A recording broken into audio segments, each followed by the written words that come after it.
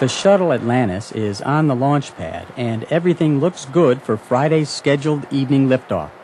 On Tuesday, NASA Test Director Steve Payne briefed reporters at the Kennedy Space Center. Our systems right now are in great shape. We're tracking no constraints that are showstoppers. The teams are ready, and everybody's eager to launch.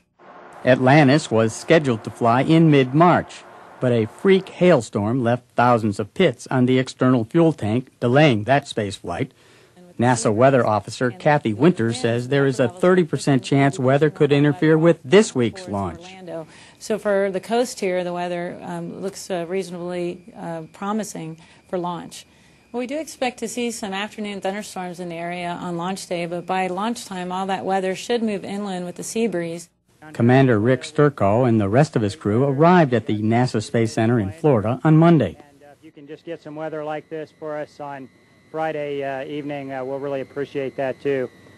The crew is very excited to be in Florida. We spent a long time training for this mission. We just flew by the launch pad 39 Alpha on our way in here. It looks great. This is scheduled as an 11-day mission.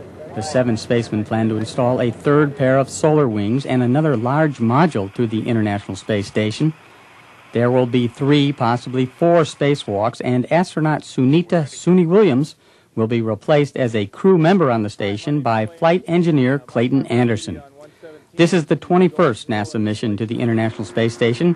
3 more are scheduled for this year. Paul Cisco, VOA News. 4 to 5 seconds in advance. This is just a reminder.